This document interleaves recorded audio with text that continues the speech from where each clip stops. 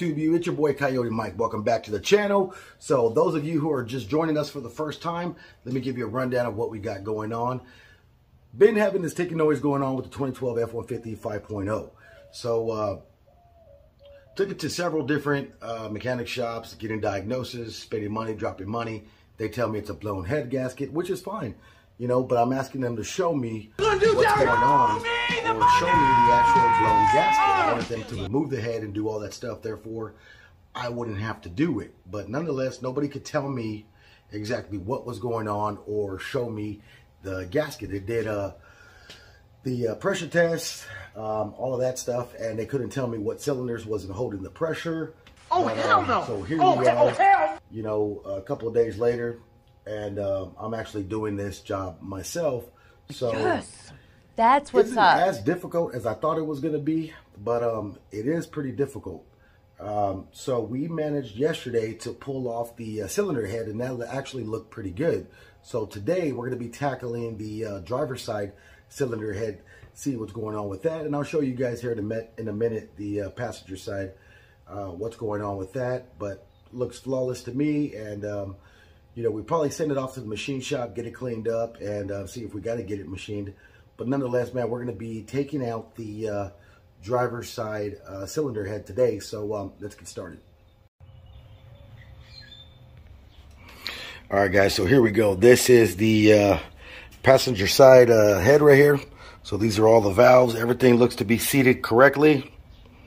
No damage to them whatsoever. So everything looks pretty dang good. Just got to clean it up and see what we can do. So this is the passenger side. So we're going to be cleaning all this up once we get out the driver's side. Was thinking about just replacing the whole block here, but the whole head. But I don't think we're going to be doing that. Got all the rocker arms, roller followers right here. So just got everything kind of over here organized.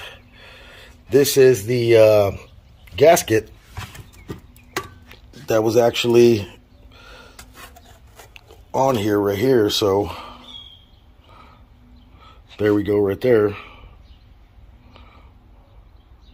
you see a little bit of crud in here? But I mean, it may be blown, but I'm not seeing any visual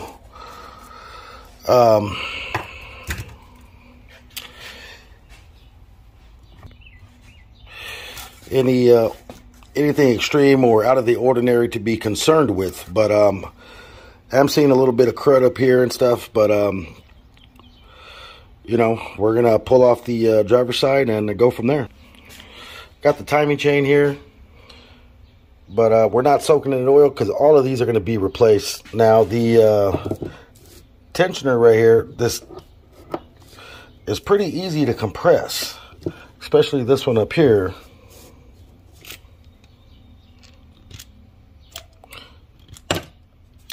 And it shouldn't be that easy. Here go the cams right here. So this is the passenger side. This is the driver's side. Got the phasers up there, down here. Here are the headers. But we're going to be replacing these cams again as well too. Just makes sense. We got them out. We might as well throw some new ones in and start again fresh. So here goes the little bolt pattern for the timing cover. Made this just so I know exactly where everything goes. All right, yeah, so sorry about that. So these are the passenger side cams. These are the driver side cams. We got the phasers. We're thinking about locking these out, but I'm not sure yet what route we're exactly going to go. Got the little shorty headers. Probably going to be changing these out too to long tube headers. And then we're probably going to be deleting the cats. So not sure yet which route we're going to go, but we are going to go a route, that's for sure.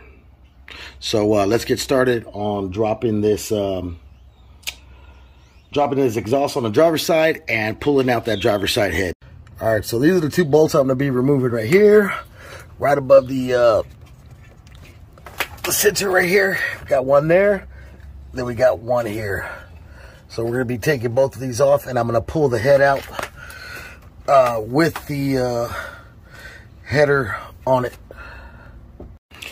All right, just for shits and giggles, we're going to be removing this whole compartment right here so we can get down to this head right here. So I'm going to start taking this off, removing that, just so I have more space. All right, you guys, so here you go. This is the outcome of the driver's side cylinder head. So gasket's fine, everything's good over here. Little bit of corrosion, but I think we're still pretty good over here, but valves still look good. But let me show you guys inside of the cylinders up here. So let me put some light on. Where are we at? See if you guys can see that a little bit better with the light. So let me zoom in.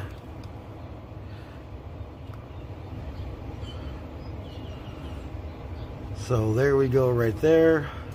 So a little bit of rust on them. But this cylinder right here, number 7, is very concerning right there. So that's definitely not good. All those lines going down. So that's definitely not good.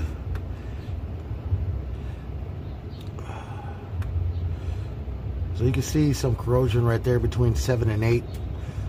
Where possibly some fluid was going, but I'm not showing any signs on the gasket whatsoever. But yeah, so definitely not good. I'm not even sure if I want to send this out to get rebuilt or just swap it out. But not quite sure yet which road I'm gonna go, but it's definitely not the end.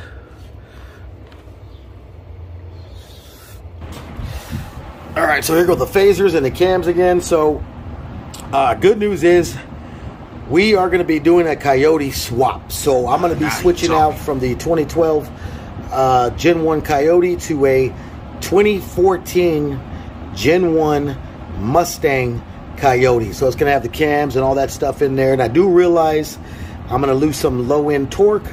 But you guys comment down below what you guys think about that. We're going to be going from a Gen 1 F-150 Coyote engine in an F-150 to a Gen 1 2014 Mustang GT Coyote engine. So you guys comment down below what you guys think about that, if y'all want to see that swap. So we're actually going to be headed out of town tomorrow. We're going to go pick up the motor. So we should be up and running by next week sometime. So you guys comment down below. Let me know what you guys think about that swap, if that's something you guys want to see. But nonetheless, we are going to be replacing the motor. I don't think I'm going to have it rebuilt.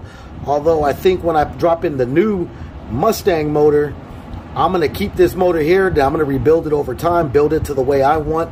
Maybe throw some twin turbos on there or something like that. I am not sure. But you guys comment down below. Let me know what you guys think. And if you haven't already subscribed to the channel, be sure to subscribe to the channel and stay tuned, because tomorrow we're going to be picking up the 2014 GT Mustang Gen 1 Coyote 5.0 engine. So be sure to subscribe to the channel, tune in, and don't forget to smash that like button. It really helps your boy out. Until next time, it's your boy, Coyote Mike.